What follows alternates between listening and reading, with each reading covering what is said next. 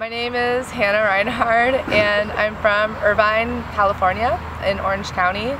I grew up on the UCI campus area. My major is practice of art and I'm a sophomore, I'm second year, and I'm 18 years old.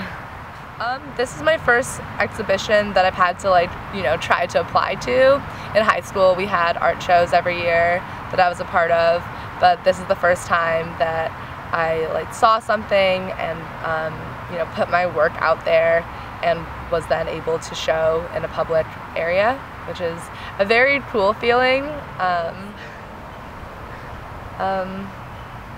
It feels good, at the opening reception, to walk around and see everybody else's work, but then also have people look at my work and hear what they were saying and be able to have conversations with people about it.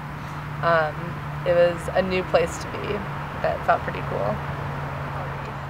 Well, my series, I don't think it has a title yet, but it's basically paintings of my mouth. And I started the paintings this summer. I went to the dentist a lot because basically for my whole life I've had orthodontic problems. I started braces in 4th grade, and I had small oral surgeries and whatnot, and when I got my braces off they were still really messed up, and I was never happy with the way my mouth looked. And it turns out that it was a serious condition, and if I hadn't gotten it fixed, it would have led to really bad problems in the future. And it wasn't just a self-conscious thing, it was causing jaw pain, and it would have caused my teeth to break basically. So I went to the dentist and I had 5 dentist appointments this summer to get things fixed, I guess. And throughout that process I started painting my mouth.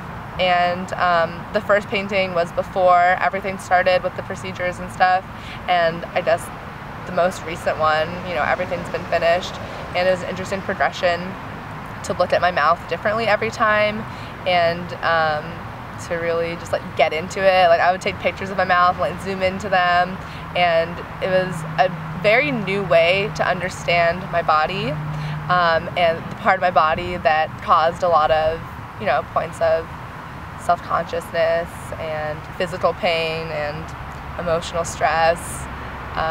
So it was definitely a very eye-opening process that allowed me to see myself in a different way.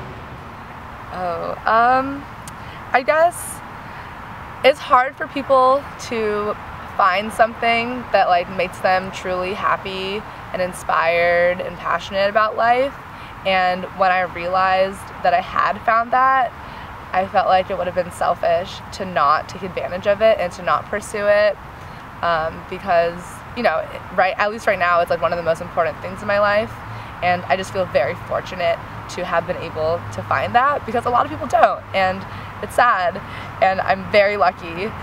And so ever since I realized that, I've really decided to make it a very big part of my life and my future, and something I want to do forever. Yeah, that's it. Thank you.